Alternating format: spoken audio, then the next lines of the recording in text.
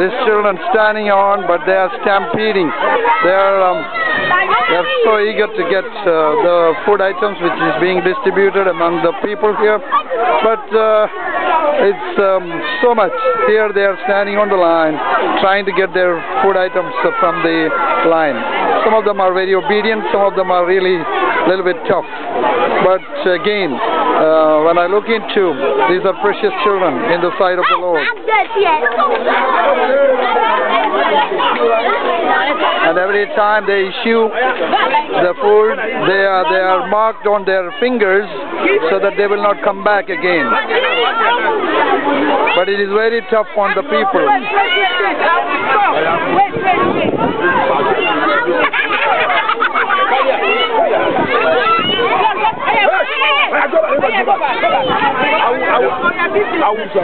It's really tough.